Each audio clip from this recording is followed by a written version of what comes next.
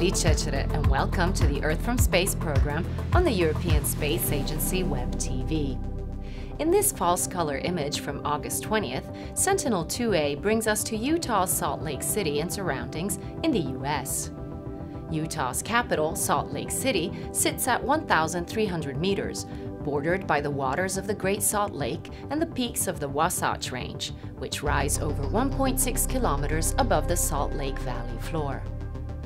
The Great Salt Lake, partly visible on the left side of the image, is the largest saltwater lake in the Western Hemisphere. Owing to its shallowness, its size shifts substantially. The lighter blue areas denote solar evaporation ponds at the edges of the lake, which produce salts and brine. The lake contributes an estimated $1.3 billion annually to Utah's economy, comprising the harvesting of brine shrimp, industry and mineral extraction, and recreation. Although it has been referred to as America's Dead Sea, the lake provides habitat for millions of native birds, brine shrimp, shorebirds, and waterfowl. The Southern Pacific Causeway, completed in the 1950s, was built to create a shorter route across the lake, visible across the top part.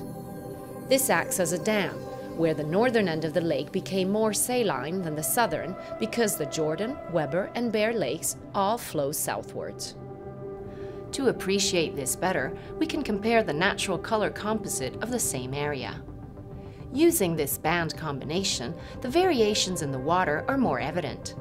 However, the drawback is that we lose the efficacy of the infrared band in monitoring vegetation. The mountains and several parks appear in varying shades of red, owing to this false color band combination. This indicates how sensitive the multispectral instrument on Sentinel-2A is to differences in chlorophyll content, providing key information on vegetation health. The scattered grays and whites visible along the center of the image are the city of Salt Lake, home to some 190,000 people and to important mining operations in its surroundings, which produce copper, gold, platinum, silver, lead, and zinc, among others, along with various salts from the lake.